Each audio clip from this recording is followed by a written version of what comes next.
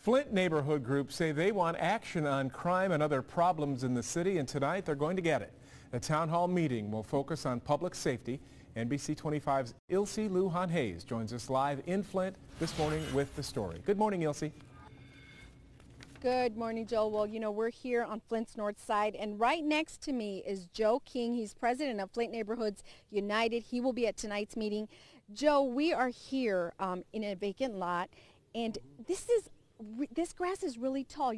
A lot of residents are saying this is their main concern. Yes, this is a big concern. The grass are tall, the weeds are getting high, people are dumping in these vacant lots. Right. I mean, here we are trying to walk across, and I can imagine if I lived in this neighborhood. We're on Mount Elliott Avenue, and I mean, some of these weeds are as tall as we are. Yes, and it's getting worse, and we just can't have the resources of getting the weeds cut, and the neighbors are doing the best they can. Right. We're trying, but we can't keep up with it without some resources from the city.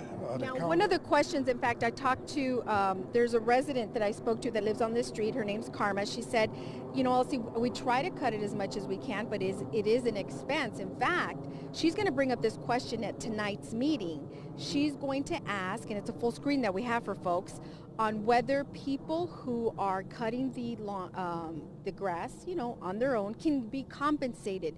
Those are the kinds of questions people are going to come tonight with.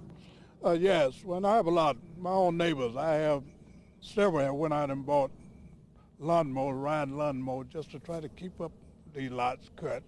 But it's expense.